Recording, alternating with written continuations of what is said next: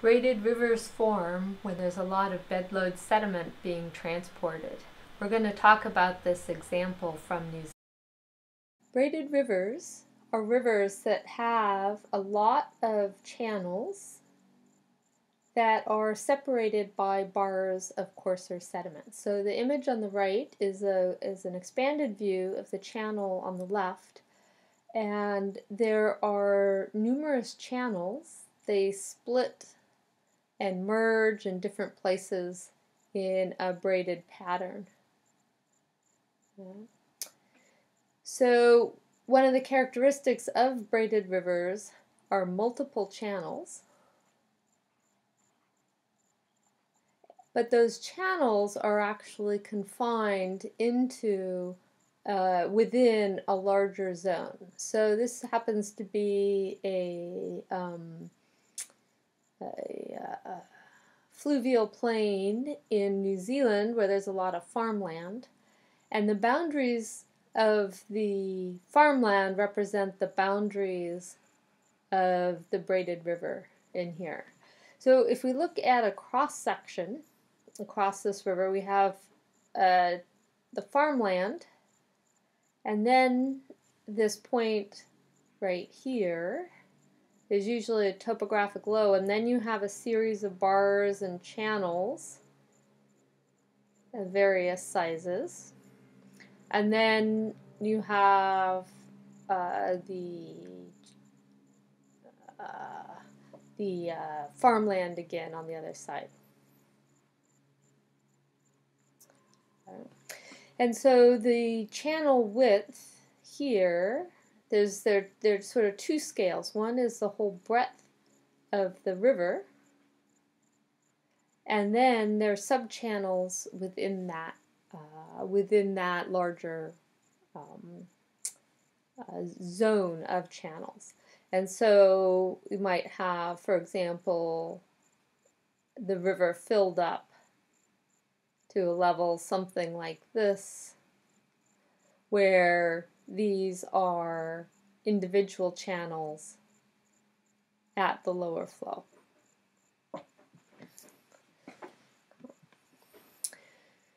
So one of the interesting things about braided rivers is the importance of floods in their formation.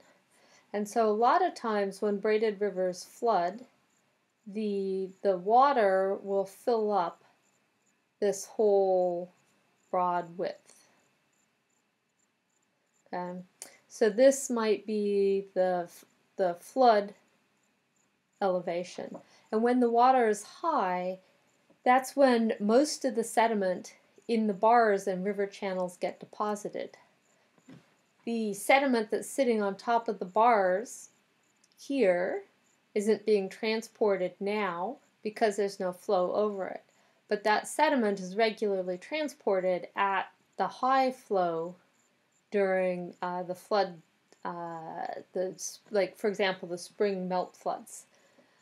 Sometimes the water will go all the way up.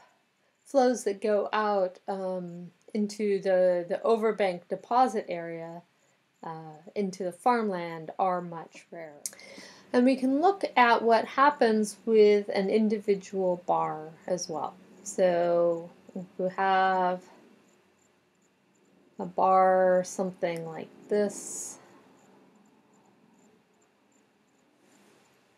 with water flowing on either side of it. So the water is coming down here, and it divides on either side of the bar, and then let's say that the two channels just rejoin down here. The flow is coming right up at the tops of the bar here, and so you tend to get erosion in this area, and you end up with deposition where the flow is slower in general, which is down at this downstream end of the bar. So in the zone down here, you tend to get deposition.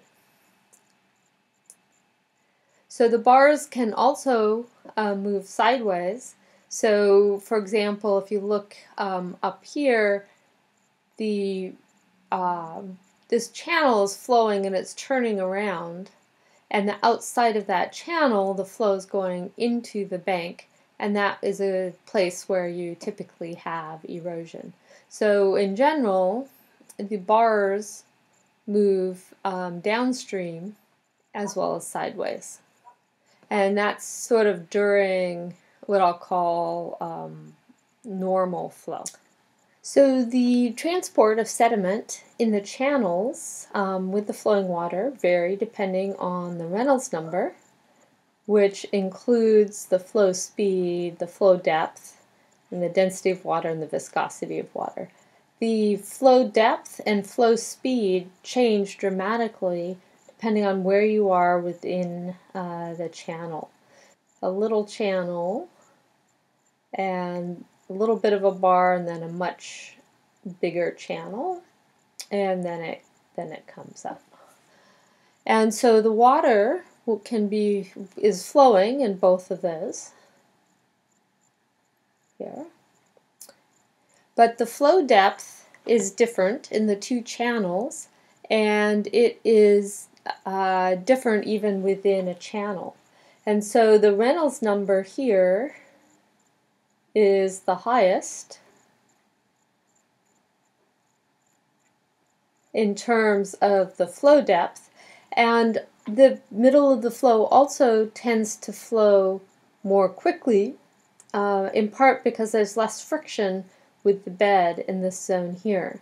So if we plotted the flow speed versus distance, the flow speed would be fastest in the middle, and it slows down towards the edges of the channel.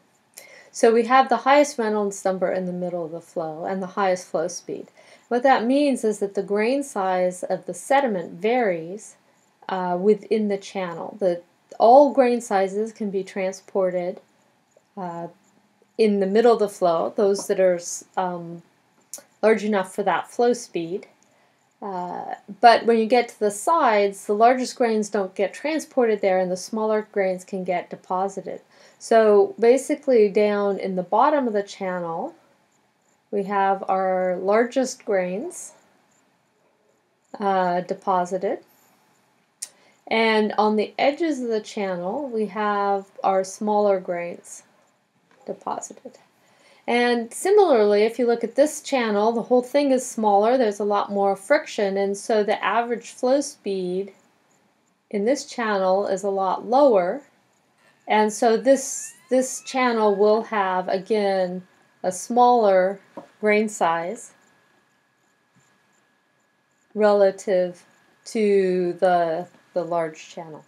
So some of the characteristics that we have for braided rivers is we have our multiple channels within a larger channel, and then the overbank areas outside of that large channel.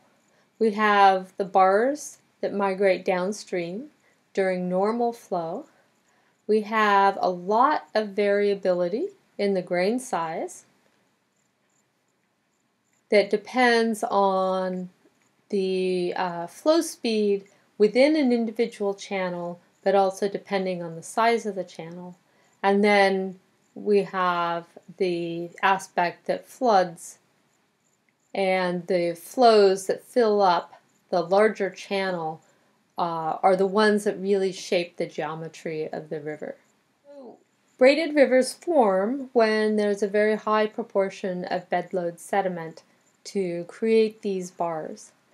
And at the same time, the slope has to be high enough that the river can actually have the transport capacity to move some of that sediment in the normal channels as well as in the floods. So braided rivers have a lot of variability because the flow speed is highly variable, the grain size is highly variable, and there's enough energy from the flow down the slope to maintain the river flow. Thanks for watching.